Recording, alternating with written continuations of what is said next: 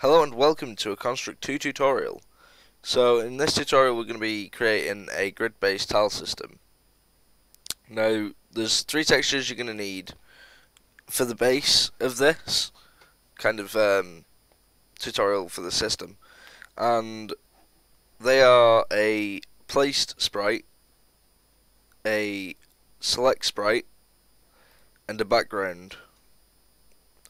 So for me, I've just got some dark dirt and I've got the select for the dark dirt. The select for the dark dirt I've just set to I just realised you could actually just use opacity in here. I thought about that. I used a different image. You could probably just use opacity if you wanted this, but to be kind of like that, better probably. I don't know. Anyways,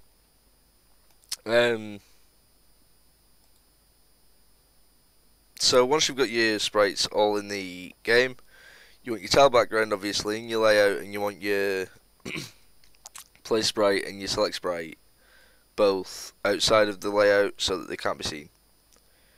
Now in your event sheet, you want to add an event which is system every tick, and you want to add another event. Make sure you've got the mouse object in your game as well. You want to you want to add another event which is mouse on click, and we're going to go left click, and on our every tick we're going to add an action for the select sprite, and we're going to do set position, and inside here we're going to go floor open brackets mouse dot x / which is divide by 64 closing brackets times 64. Now I'm doing 64 because that's the size of my tiles that I'm using. They are 64 by 64 images, and so that's the kind of grid that I want. And then for the y we're going to do the exact same, except obviously mouse.y divided by 64 and then times that by 64. Once you've done that, press OK, and you've done on that. You can go ahead and go back into it and copy the X1 if you would like, because it's just a bit easier. We're going to go mouse on left button clicked, we're going to go system for the action, and we're going to create an object. The object is going to be the place sprite on layer 1. For the X, you can paste that X1 in from before, and then paste it into the Y1 and just change the X to the Y. Click OK and you're done. Next, click onto the mouse on left button clicked event and press C to add a condition. You want to go dirt dark select, or your select sprite, and go to is overlapping another object. Choose the object as place sprite and click done. This makes it so that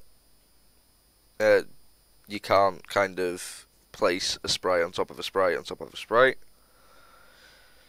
And after that, just press I on the new kind of condition that you've just added in, so that the red cross comes up, which basically inverts it so if it's not overlapping the place sprite. Once you've done that, go to your layout, go into your place sprite editor so that you can edit it.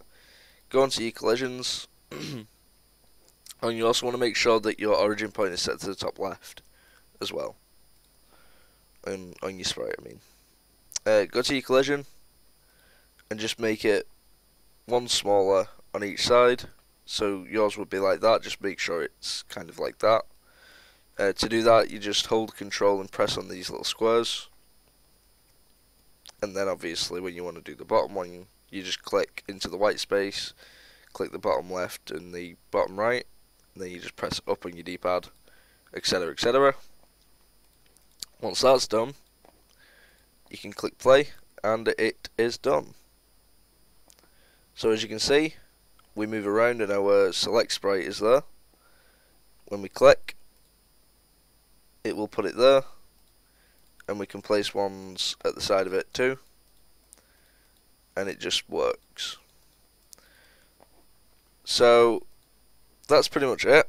If you've got any problems, do let me know in the comments, and I'll get back to you. If you've enjoyed, go ahead and leave a like, and if you want more tutorials, go ahead and subscribe, and you'll be updated, kept up to date, that's the one, on new ones.